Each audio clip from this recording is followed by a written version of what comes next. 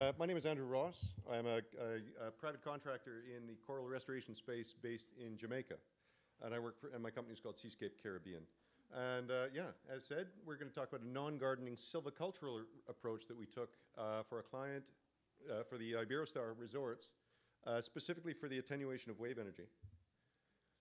So let's start with the terms a little bit. So start with coral gardening specifically. Reykjavik coined this as an iterative, propagative approach to generate the material that you're going to use in restoration.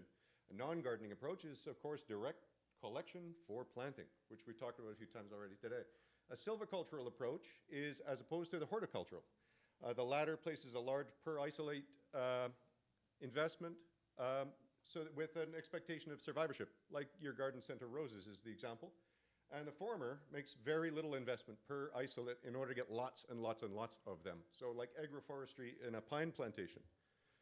So the project that we did in 2020, in February, Wave of Change, so the Iberostar Foundation contracted my company, Seascape Caribbean, to culture and plant 1,000 meters of Acropora palmata isolates in a very shallow fore reef, ostensibly as said, wave protection for the resort property and the downstream habitats underneath the Grange Hill Fish Sanctuary Program, which was pending at the time, and also as an illustrative pilot for a proprietary method that we'd been using for a couple of years for them.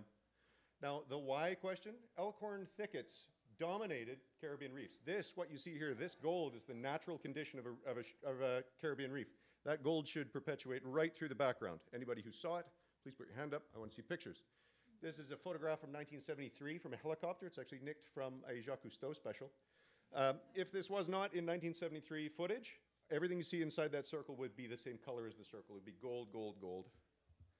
Now, these corals suffered an epidemic in the early 1980s, dying back by more than 95%, which left coastal habitats and infrastructures vulnerable to wave erosion, wave energy and wave erosion. So this project intended to reinvigorate that coral service using modern adapted lineages and genets. And the how, basically, as I said, planting a large number of very healthy corals into the wave-beaten shallows in front of the hotel. So where? Northwest coast of Jamaica, in front of the Iberostar Montego Bay Resort. The nursery is a great big steel frame, 6 by 3 meters of rigid horizontal frame, buoyed mid-water in a high albedo substrate at about 3 meters depth. It's about halfway, 1.5 meters above the bottom. And as you can see, we took 5 parent corals, 2 from the fore reef, 2 from the back reef, and 1 from the middle. And we populated the nurseries with just over 200 isolates, each at less than 1 square centimeter, or cubic centimeter, excuse me, direct harvested from the parent. And then each of these tiny nubbins was set to our proprietary silvicultural ring mount device. The mount and coral is then set to a taut horizontal line for only head starting. We put them on there for about 100 days. That's it. That's all we wanted. At the end, the planting of the ring mount becomes a washer. Through that goes a very simple masonry screw, regular masonry screw, and by absolute moronic luck, that fits perfectly. The little natural perforations that occur in the dominant CCA within that area are basically within all of these sorts of reefs, certainly around Jamaica and elsewhere, and even Guam and other places people have reported. What that means is a quick, clean, familiar, and intuitive, you're using a screw. Anybody who's ever built a cabinet from IKEA knows what I'm talking about. Makes it highly trainable.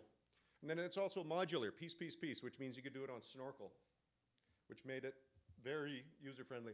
So we planted all 1,000, well, it wasn't 1,000 by that point, but basically 750 corals over two morning events in sort of October and November of last year.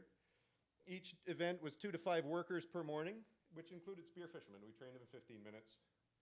The depth was according to the wave attenuation goal, less than 2 meters down to less than a foot. And the spacing was approximately 1 meter, albeit it didn't work that way, but we can explain that after. Because in 4 years, we expect to have a patched reef of interlocking corals. If they're all that big, then they'll almost touch, in theory. So all things going to plan, initial overgrowth of these little characters is notable at about 10 days. This coral is about 2 weeks old, and you can see it's already starting to overgrow the screw. At that initial overgrowth, it's storm-proof. It takes a lot to uproot these little guys. And the outcomes, we have not been able to monitor the actual survivorship yet. We put down about 750. I'd have to look back. But until they are big enough that we can see them, which it will be about 18 months, we'll get these little fists, little golden fists sticking up all over the bottom. Then we'll be able to monitor and really see what's going on. I'm over 5 minutes. And we'll go to the next one. These are 4 years old. Same technique, different site. Any questions? There should be lots.